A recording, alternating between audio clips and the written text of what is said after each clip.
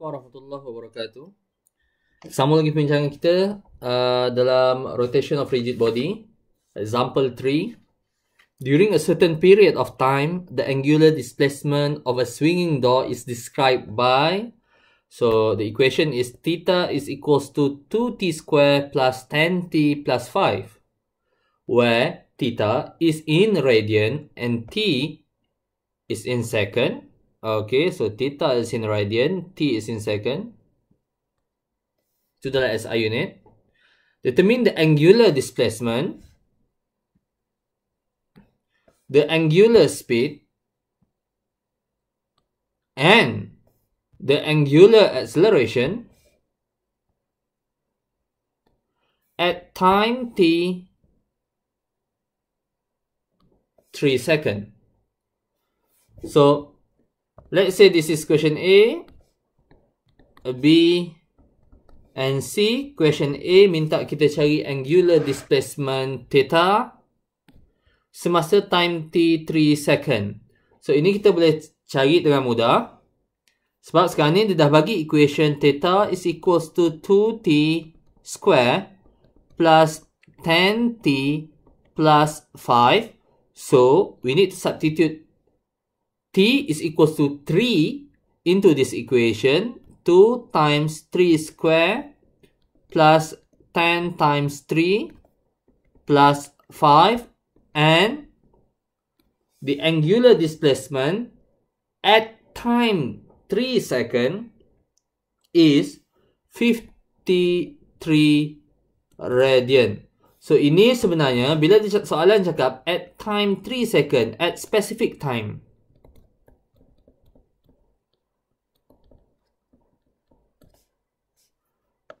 Salah je, specific time. Macam salah je lagi, tapi tak apa. Ini adalah instantaneous angular displacement. Okay, maksudnya angular displacement pada masa yang spesifik. So, pada B pula, angular speed at time 3 second. So, ini basically dia nak instantaneous angular velocity ataupun angular speed. Okay, so angular speed maksudnya kita tak payah nak tahu direction dia clockwise ataupun anti-clockwise. Now, according to the definition, angular velocity or angular speed is defined as the rate of change of angular displacement, and we already know that the angle theta is given by 2t square plus 10t plus 5. So, we need to differentiate equation theta 2t square plus 10t plus 5. So, if we differentiate this equation, we end up with omega is equals to 2 bawa ke depan jadi 4, tinggal 1, 4t, tambah 1 bawa ke depan, 10 kali 1, 10, tinggal 0, t kosong kosong kosong, 5 tak ada apa. So, equation for omega is 4t plus 10. And at time t is equals to 3 seconds, the angular speed is 4 times 3 plus 10.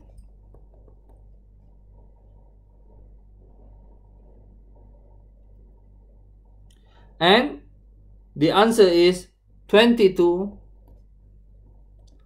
radian per second. So that is the value of angular speed at time 3 seconds. And for question C, we need to find the angular acceleration at time t is equals to 3 seconds. From the definition, angular acceleration is defined as the rate of angular velocity. So, from question B, we know that omega is equals to 4t plus 10. So, we need to differentiate the function omega is equals to 4t plus 10. Okay. So differentiate equation ni kita akan dapat. Okay. So 1 bawa ke depan jadi 4.